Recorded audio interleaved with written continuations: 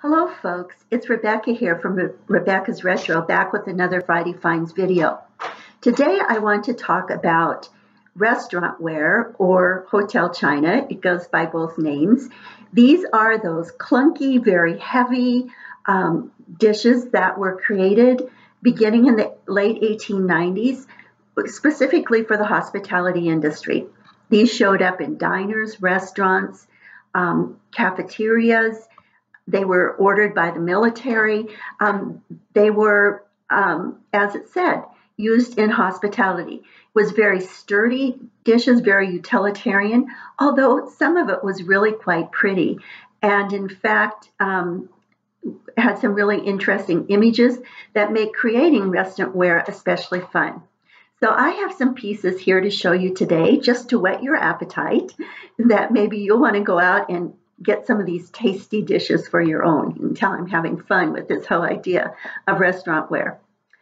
What got me started down this track was finding 7 of these beautiful little cream pitchers at Harris Auction, my hometown source of all things vintage.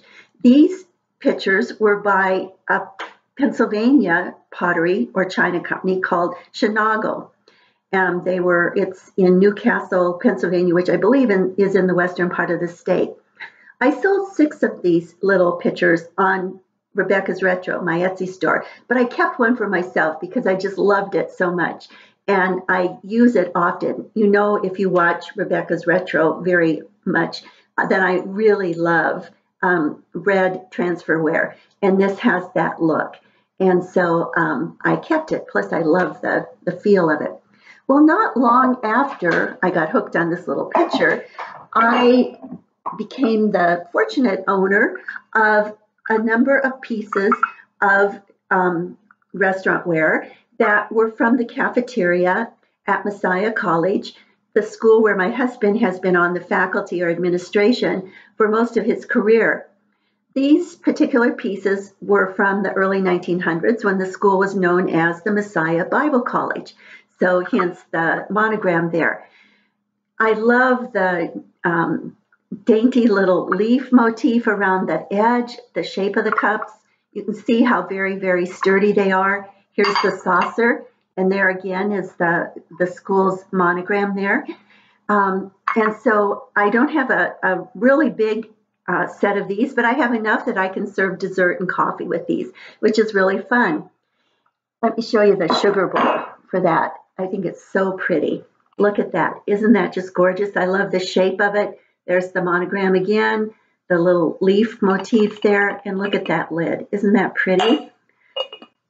Now, these were from a china company called Ware China, and another one of the leading providers of restaurant ware, cafeteria ware, hotel ware, whatever you want to call it. Well, a few years later then, I picked up a place setting for 12 of what would have been in Messiah's cafeteria, probably in the 50s or 60s. And there you can see that the color scheme has changed to blue and white, which continues to be the school colors to today. And there's the college seal. You can see on the plate, there's the wider band of color around the rim, and then on the inner part, a more narrow band of color. These are actually from Syracuse, China, and I love using these when we have faculty for dinner or other employees of the college. It's just a great way to bring back memories of the school as it once was. They're great conversation starters. So these are pieces that are in my own collection that I really love. Why I wanted to show you these with the college emblem or initials on it is because one of the things that people particularly like about restaurant ware or hotel china is collecting pieces that have a company or place name on it. So I was really excited when at Harris not long ago, I found some pieces that had been in the state capitol cafeteria here in Pennsylvania, in Harrisburg. And up here is the Pennsylvania seal or coat of arms for the Commonwealth. And on the back of the plate, these are by Jackson China, and on the back of the plate it says Pennsylvania state property. So these somehow ended up at Harris. I'm not quite sure how. I imagine maybe the cafeteria replaced all of these at one time. But there you see a wide green band, almost a hairline band of red, and another hairline band of red around the middle. I think these are so pretty. I didn't get a lot of them, but they're still a fun piece to mix into a restaurant wear collection. I know that many of the patterns in the western part of the United States show Western themes, and some of them have, if it came up more into the mid-century, have designs like that. But what I tend to find at Harris, and as you know, if you've watched these videos before, that's the only place where I get my vintage. What shows up are usually much more classic themes, like these darling little Shinago pictures. Aren't they just the cutest things? And I love that pattern. Again, in the red, or sometimes called pink, that I really love. They're so pretty. And there you can see the Shinago logo on the base of those. And then also in that same pattern, I have this little fruit bowl and matching saucer. Again, in that same pretty white transferware kind of pattern. There's the logo on the base of those. So those are some more of that Shinago restaurant wear that I particularly like. I'll tell you, it's really fortunate that I did not discover this earlier, or I would have had to buy a whole set of it. But now I can just enjoy it by having it in my store. Green and white appear to be quite popular, at least again in the Northeast. So here we see a small bread and butter plate. This one is from Jackson, China. You can see their logo there.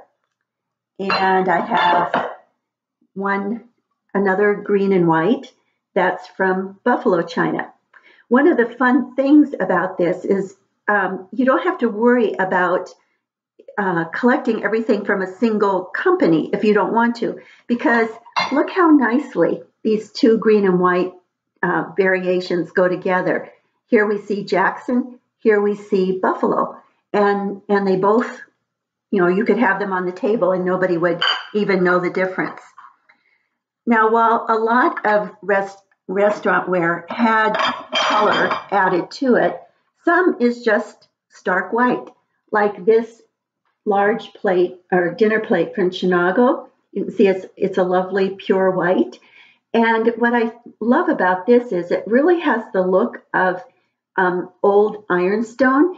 And so this plate would work really well mixed in with ironstone. It also is just stunning as a display piece with blue transferware, red transferware, really any color. So you can use it on your table or use it as a display piece. It's nice and neutral, but so sturdy that you don't have to worry about damaging it. And then I'll show you a couple more pieces of this plain restaurant wear. And these are both from Buffalo, China.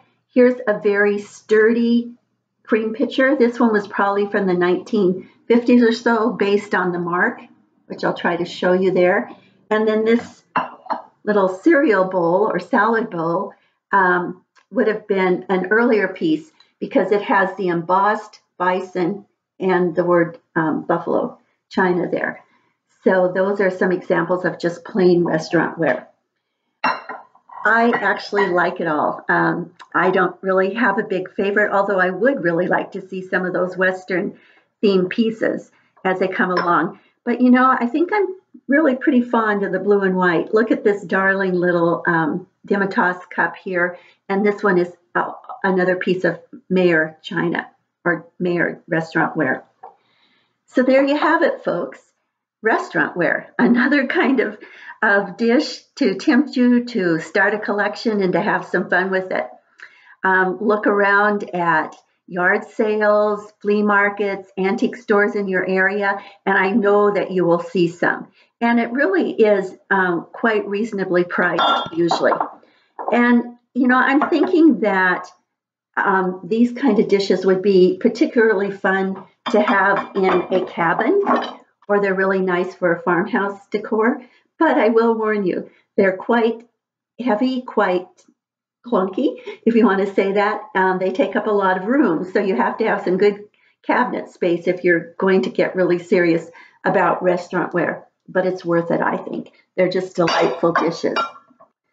So I hope I've whet your appetite to try out a new dish, something new to you. I know I'm pretty much hooked on it, although I'm trying not to get too carried away, but I love putting it in my store.